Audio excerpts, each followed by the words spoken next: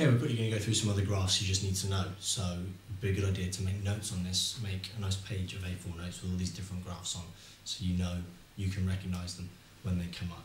So we've done obviously a straight line graph, an x squared graph. What about an x cubed? X to the power of 3 graph. Okay, well, just roughly. So we've got our y, we've got our x going across. A x to the 3 graph is going to look something like this. Okay?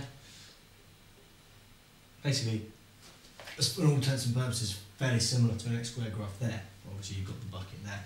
Now this could look slightly different. You could get a bump in it.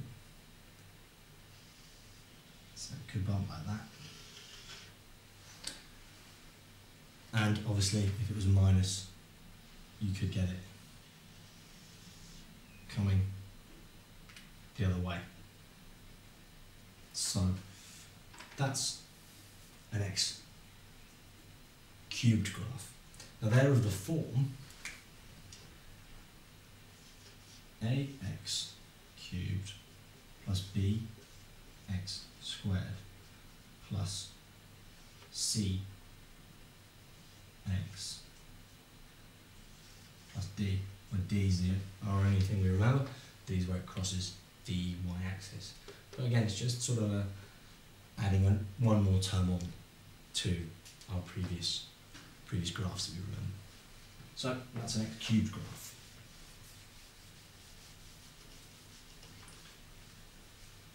Okay, what about a y equals 1 divided by x? So a reciprocal graph, that's what we call this. Now that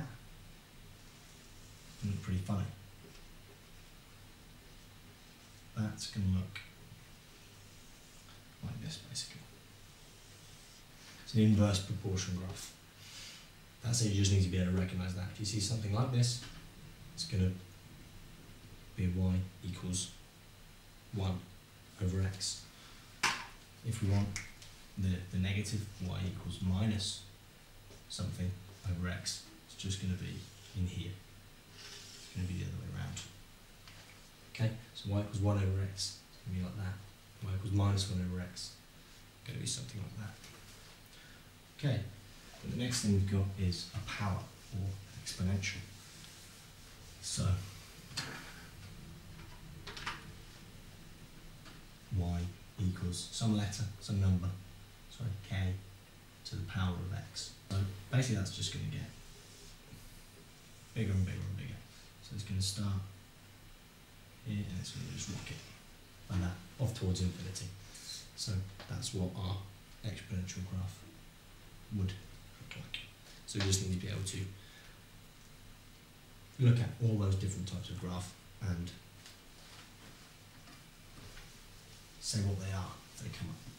The last graph we'll look at, just quickly, is a circle. So what would the equation of a circle be if we can do it as a graph? So I'm going to draw a very bad circle. So y, that's our x. Okay, so there's our circle. Circles are nice and easy. Circle's centred about the origin. Okay? Y squared plus x squared equals radius squared.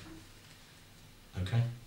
So if I know that the equation of this graph is y squared plus x squared equals 100, pretty obvious there. The radius equals the square root of 100, so which equals 10. So I can immediately say that that's going to be 10.